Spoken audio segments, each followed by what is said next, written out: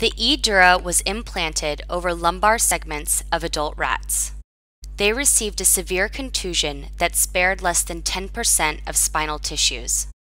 Rats were maintained bipedally in a robotic bodyweight support system over a moving treadmill belt. Without any stimulation, the rats were completely paralyzed.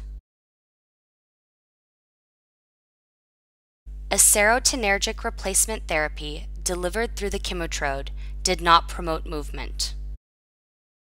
When adding unilateral electrical stimulation, rats instantly regained movements on the stimulated side.